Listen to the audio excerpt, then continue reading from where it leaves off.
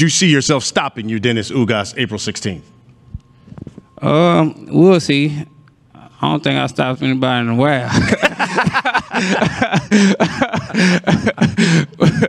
So, you know, I've been feeling strong. You know, I got nutritionists and things like that. So I feel like, you know, that was the, you know, missing ingredient, because, like, you know, I've been, you know, struggling to make weight for a minute now. And, you know, I feel like that's the main reason of me not stopping anybody, just, you know, killing myself, you know, with a sauna bag on and, you know, running twice a day and things like that.